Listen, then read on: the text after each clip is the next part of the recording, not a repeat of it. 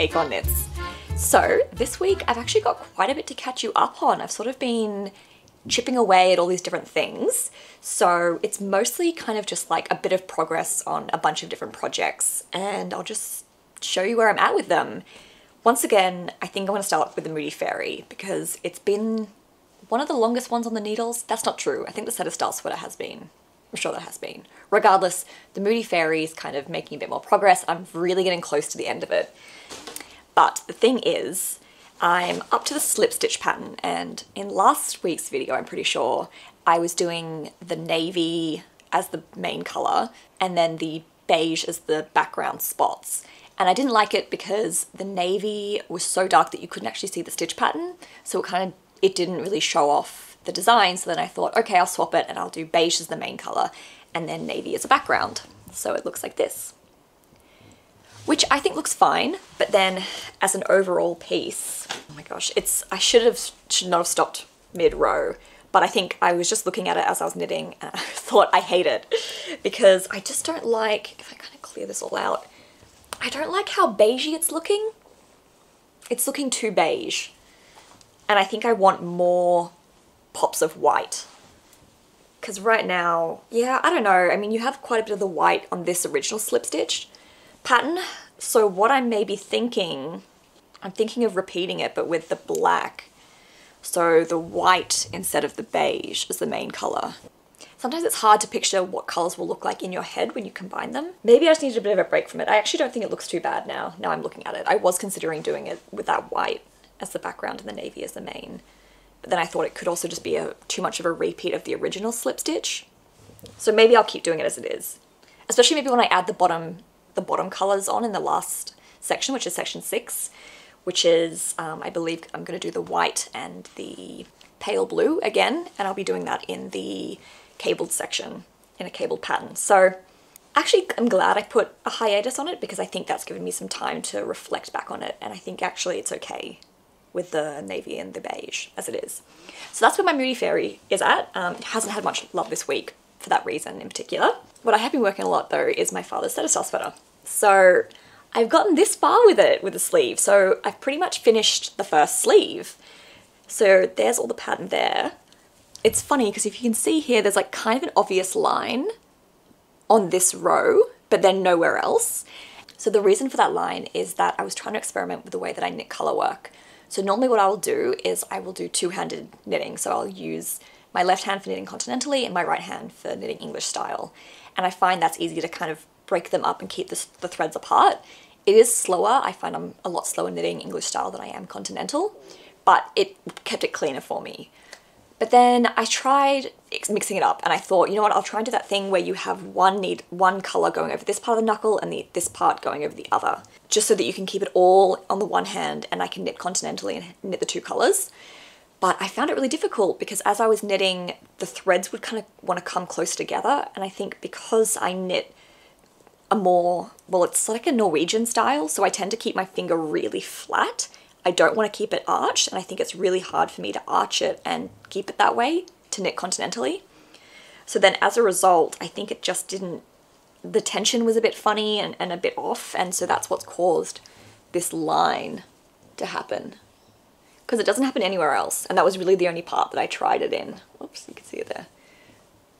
So I may give that a bit more practice, because I would like to do it. I would ideally like to be able to knit color work just from the one hand, just continentally, rather than having to mix English and continental knitting. But it is now starting to get to the more complicated part of the pattern because I'm going to have to start to do steeking as well as cutting in to make a collar, which is a bit strange to me as to how I will cut away fabric and then pick up stitches to make a collar. I definitely will have to watch a lot of tutorials on that before I even try to attempt it. I'll probably knit a swatch and just practice on that because there is no way I'm cutting into this first time round and making a mistake. But with this one, it was funny. It said to turn the sleeve inside out. So I guess like what? Turn it inside out and then knit? But it's like, I don't understand the purpose of that. Why, if you want it to be garter stitch, why don't you just knit? Or if you want it to be a purled side, why don't you just purl? Why do you need to turn it inside out to knit? For the last few rounds, I don't really get that. So there are some parts of the pattern that are not straightforward, or rather not clear in their intention, and because they're so simply written, I think it obviously expects that knitters understand the reason for doing this, or especially because it is a Nordic design that people are used to this style of patterns and they know what to do. Whereas for me, this is my first time I've ever knit something like this. So this is quite a new experience for me. So hopefully all goes well. And hopefully I can find something on YouTube that just explains what needs to be done. Because sometimes I just want to see the visual of someone else doing it to understand. You can read the words on a piece of paper in a pattern and understand what they mean logically, but kind of not really be able to interpret that into a practical sense. So that's what I want to do, is just be able to understand the practicality of what the pattern's asking for. But that's where I am with the Setesdal sweater. So yeah, just sort of ticking along. Soon I'll be able to start the second sleeve, and then once that's done, I'm really onto the home run. There's not much more else to do with it. And it was nice as well because, as I mentioned, I wanted it to be finished in time for my dad's birthday, and it wasn't. So instead I surprised him just by showing him what I'd been making so far. And it was really reassuring because he loved it. He just thought it was so beautiful, and I was worried he may have thought it was maybe a bit too, I don't know, effeminate's really not the right word, maybe just a bit too intricate for his style, and I think in many ways it is, but he thought it was so beautiful and he looked really excited to have it, to be able to wear it. So that was really nice to see, and it was quite big in the body.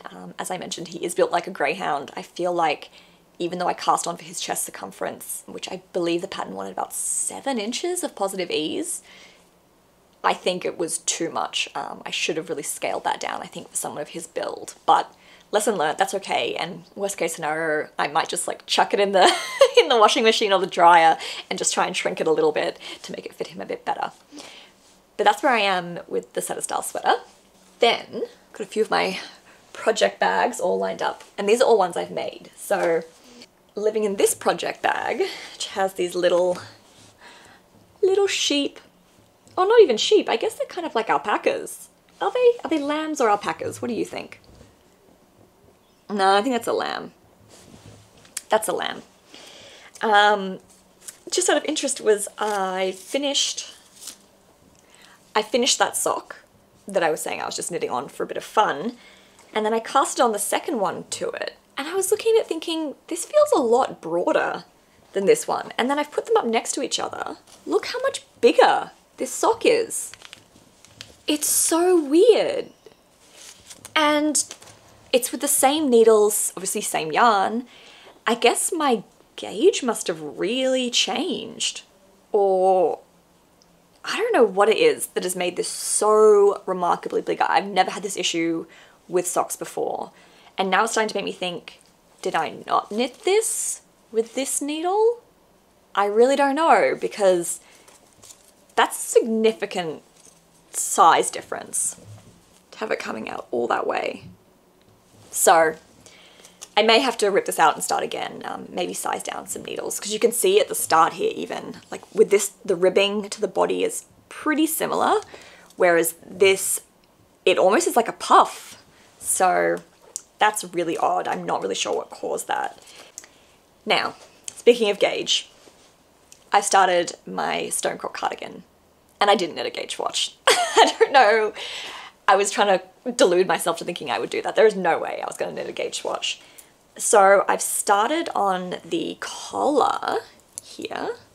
So just a really simple, it was a tubular cast on and just a 1x1 rib, I believe. Yeah, 1x1 rib. And this yarn is so soft. It is unbelievably soft. Once again, it's the Lana Gatto VIP, which is a blend of superfine merino and cashmere, and it is just heavenly soft. However, I can't progress any further at the moment because I don't have the right needle sizes. The needle, the pattern calls for 3.25, I believe. I'm pretty sure it's 3.25 for the ribbing and then 3.75 for the body of the cardigan.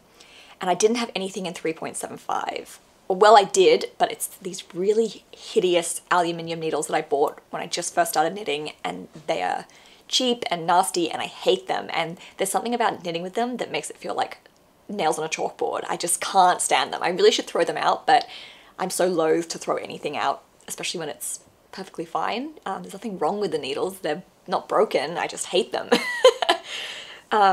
So instead I've ordered some 3.75 millimeter Addy clicks.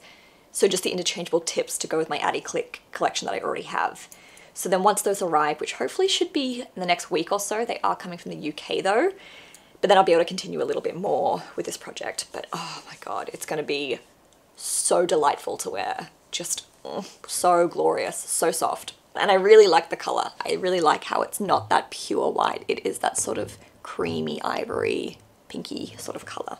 It's really lovely. So the other thing I've worked on this week was the Honey Clutch by Petite Knit. Now it's not true, I didn't work on it this week. I actually finished it months ago, maybe even last year, I'm pretty sure. And it is such a delightful pattern. I think it just looks so beautiful. I mean, how can you not love that? It's just so adorable. And it finished up very, very quickly, even though I think it is probably more of a slightly intermediate to advanced pattern, I suppose. It finishes really quickly, and I think the after effect is great because it is stunning. The yarn I used for it was Biches Bûches, and I accidentally ordered it thinking it was Le Petit Mohair. I thought it was just a larger ball of it, but it was actually perhaps even an Aran weight, if not DK, something like that. So it was much heavier, but it's still a silk and mohair blend, so I used that.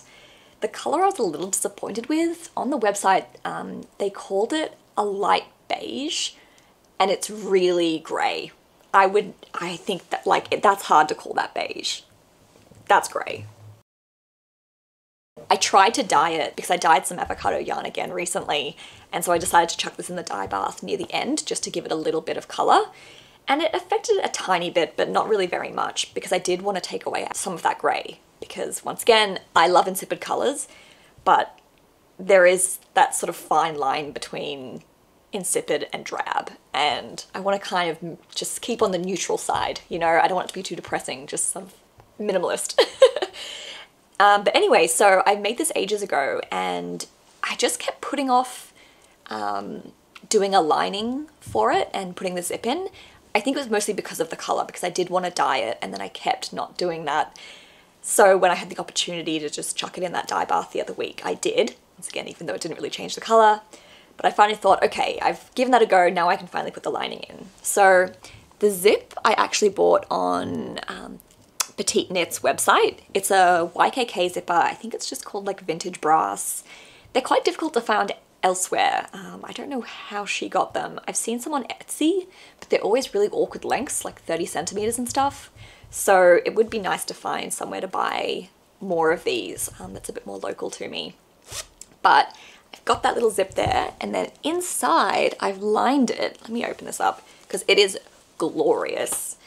So it's a printed linen, and I believe this is called Morning Mist or something like that. So these delicate little flowers on this linen fabric, it is just, ugh, it makes my heart sing. I am such a sucker for all that sort of cottagecore whole aesthetic.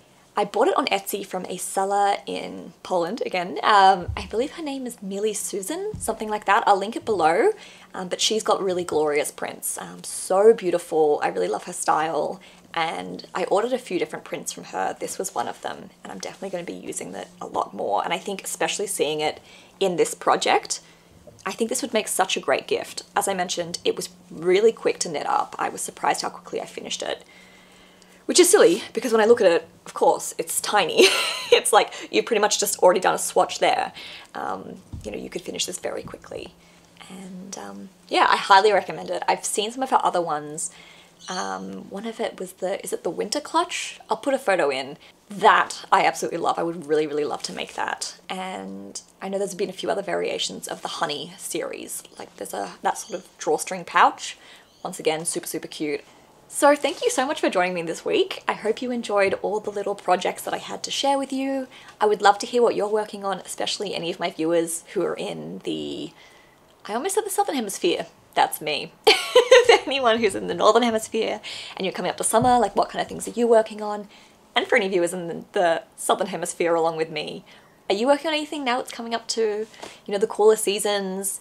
I would love to hear, as always, and I love whenever any of you leave me comments. It just absolutely makes my day, and I love seeing, you know, the same sort of faces and names pop up in the comment section. It just, yeah, I love it. It's just so wonderful. So thank you again for joining me, and I can't wait to chat to you soon. Bye!